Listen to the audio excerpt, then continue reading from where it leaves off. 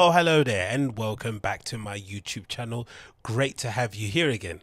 If it's your first time here, you know what to do. Smash that like button, hit subscribe, and of course leave me a comment down below. That will be greatly appreciated. Ugh, what was Tony Hinchcliffe thinking? What was he thinking? Can someone tell me what he was thinking? Do you have any idea what was going through his brain when he decided to grab that mic off of that lovely opener of a comedian? Why did he decide to spit such vitriol to him? Why did he decide to insult him in that way? Why did he think that was funny? And if you're wondering what happened, over the weekend it appears some video went viral on Twitter with an Asian comedian shared a video from a crowd where he basically introduced Tony Hinchcliffe on the stage. If you don't know who Tony Hinchcliffe is, he's obviously associated with Joe Rogan. He does the killer podcast called Kill Tony, which effectively is a platform for loads of up-and-coming comedians to get a chance to do 60 seconds of comedy, if I'm not mistaken, in front of a panel of industry heavyweights, you know, well-known stand-ups in their own regard, and obviously get some live feedback from the crowd. It's, you know, birthed the careers of a lot of people who are, you know, doing a lot of good things now at the moment, and generally it's a bit of a laugh. I do check in from time to time on the podcast. It's definitely a good show. So he's known, you know, he's a well-known kind of dude, but he's also known to be a bit edgy. He's also known to kind of skirt the line, you know, push the envelope, press a few buttons. That's kind of his comedy. But you would imagine when you hear this video and I play this right after, you would have the impression Tony Hinchcliffe and this guy had some sort of prior relationship, that they were maybe fairly close, that they maybe got each other to some certain extent. But from what we can surmise from the video, they didn't know each other that well, and Tony Hinchcliffe decided to go on this pretty catastrophic tirade that has now resulted in what some might assume might be his cancellation. I'm not too sure if that's correct. I'm not sure if that's going to actually happen, but you can be the judge for yourself. Here's the video now. Give it up for the one and only Tony Hinchcliffe.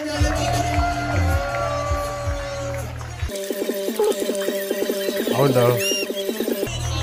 Hello, good evening, welcome, hello. How about one more time for the filthy little fucking... Whoa. I'm gonna play the video and maybe mute the audio so I don't get taken off of this platform. So let's just hear it. Let's just kind of, you can read it on the screen, right? You can do your readings.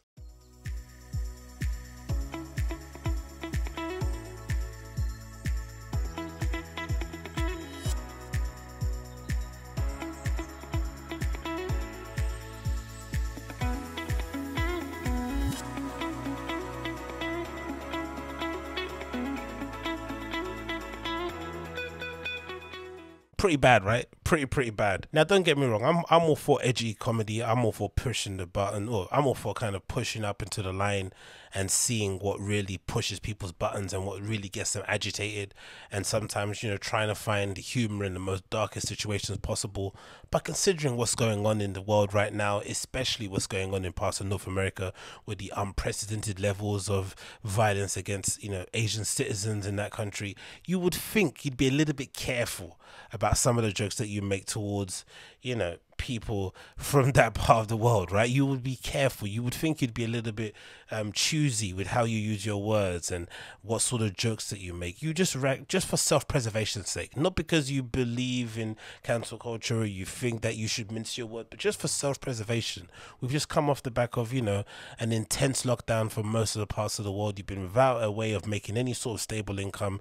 You've now got back on stage. The last thing you want, the absolutely last thing that you'd want right now is to now be out of work again, especially due to your own inability to maybe rein in the jokes a little bit. You'd imagine so. But also another part of me thinks, hey, there's no way he would have been this comfortable to have done that to a stranger, right? He probably just he knows the guy from in some way, shape or form. Maybe not to a level that he thought he knew him, because we all have those friends, right? You know, maybe we'll say something that they deem to be funny, but it's not in front of people that you don't know, and it can sometimes create a bit of a problem. So maybe he's that kind of guy. You would hope so, but it still isn't maybe the most desirable thing to do considering the circumstances or considering the times that we're living in. And then of course, to add injury to insult, to make things even worse. And if that wasn't bad enough, TMZ got involved in the action and decided to put together this entire article describing exactly what went down, and even adding a follow-up interview with the comedian in question, and it's going from bad to worse for your guy Tony Hinchcliffe. Bad to worse. So it continues. It says the following: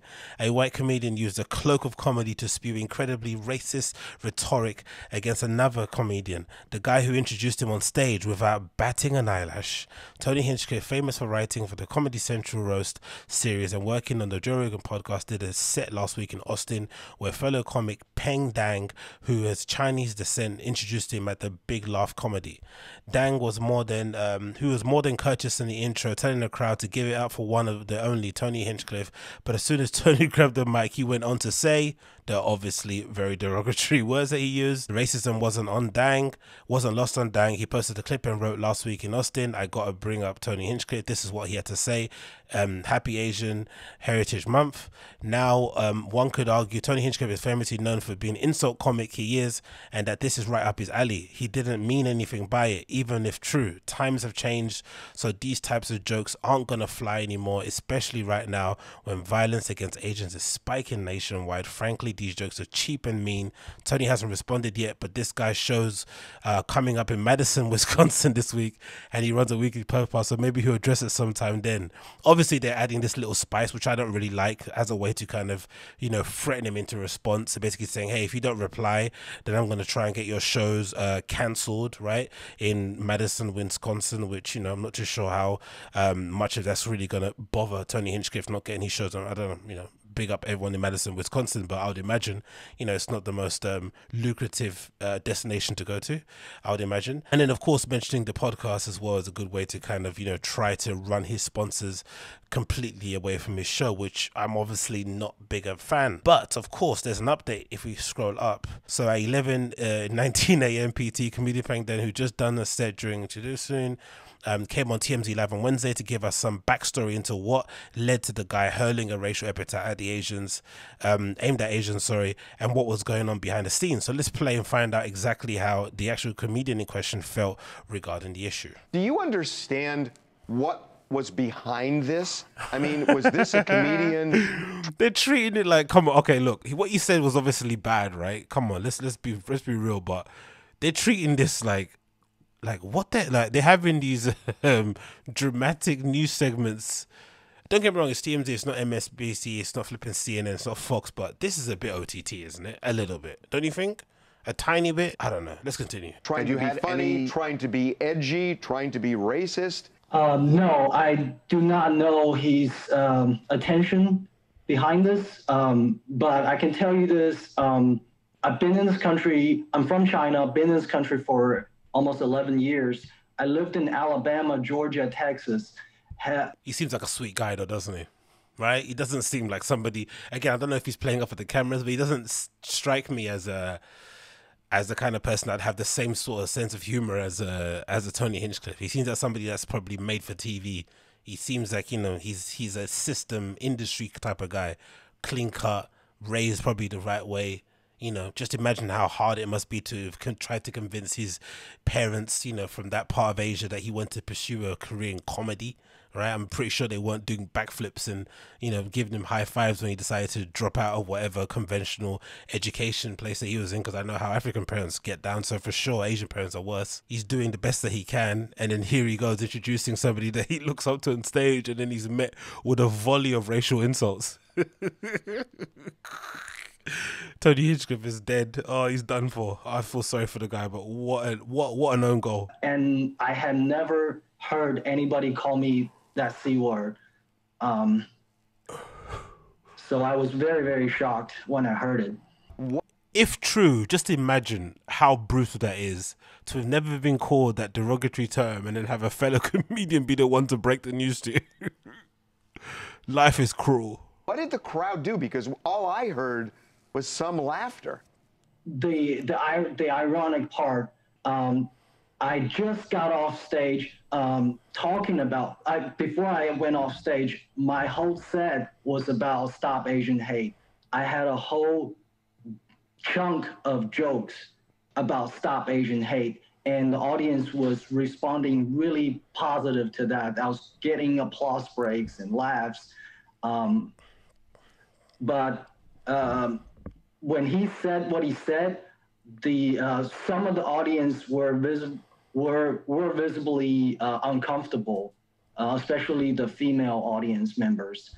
You can tell that from the video, though. It doesn't look like they were all like, you know, bent over the chair laughing and stuff. It was a little bit uncomfortable. And again, we can't see because the angle of the video just looked like somebody was filming in between some people.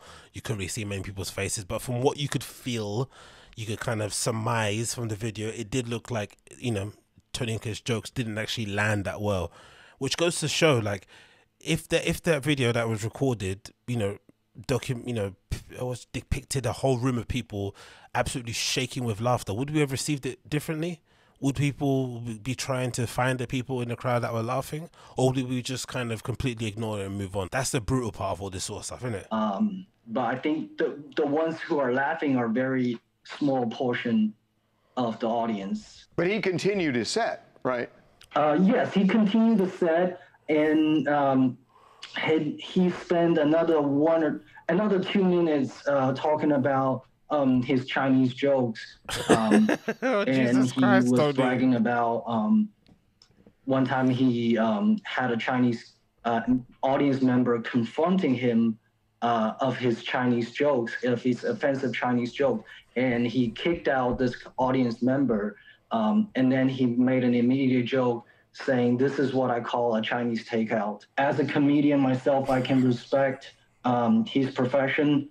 If that was just his set, that was part of his act, I won't say anything about it. What I had problem with is when he used the C word, the Asian racial slur is what I mostly. You see, he's being pretty reasonable, isn't he? He's being pretty reasonable. He's saying, I don't actually have a problem with him, you know, spewing anti-Asian rhetoric in his jokes, or, you know, kind of sprinkling that sort of comedy into his or those jokes into his set. I don't have an issue with it. He has an actual issue with the fact that he came up on stage and effectively insulted him to a crowd of people, right? And basically, you know, that's basically what he has the main issue with, and called him a racial slur that he hasn't even heard until that day, right? An actual fellow comedian done so. So I can definitely understand that point of the actual issue. And of course, to make matters worse, if that video wasn't bad enough, we then have confirmation on here, you know, from some random person on Twitter, who knows, maybe he's lying and this isn't really true. But essentially, he's replying to somebody saying, how can Tony Hinchcliffe get cancelled? And this guy allegedly is basically saying that Anton's, a comedy club, I'm assuming, has pulled 2 scheduled dates from him, issued all refunds on all tickets. So that's a partial answer to your questions. So I'm assuming KT is Kill Tony, which are obviously, you know, the marquee event that Tony Hinchcliffe hosts. That's the one I mentioned, where he gives a host of kind of up-and-coming comedians who put their name in the hat a chance to do a set for 60 seconds. Those dates were pulled from that club and tickets were issued a refund.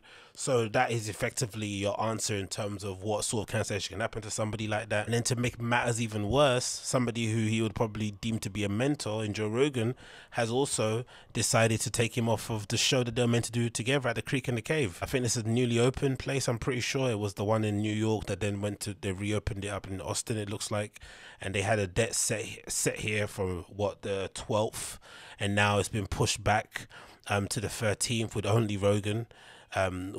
Which is pretty wild when you think about it, because I think if I'm not mistaken, Tony Hinchcliffe went on the road very early on with Joe. He kind of got his start that way, if I'm not mistaken. I'm not really too sure about how he kind of came up, but if I'm not mistaken, that's pretty sure what happened. Joe obviously speaks very well of him, but knowing what we know about Joe Rogan, he's probably never going to address it because he doesn't really address those things publicly, which I kind of rate him for, to be honest. I do like that approach. I think if your friends are getting publicly chastised and cancelled, the last thing you should be doing is, you know, adding to the pylon. In conclusion, I think I'm a little bit iffy about somebody within your own profession deciding to upload a video clip of you, obviously in your, you know, maybe in your worst moment, saying something stupid or doing something stupid in an effort to kind of get you cancelled. I'm not really a fan of that. And obviously nowadays there's currency in doing so, there is clout in doing so, there's prestige. It can obviously further your career in some respects. And I think if you're if you're somebody that's doing that in your profession and you're a comedian, you probably owe that person a conversation first before you take it public.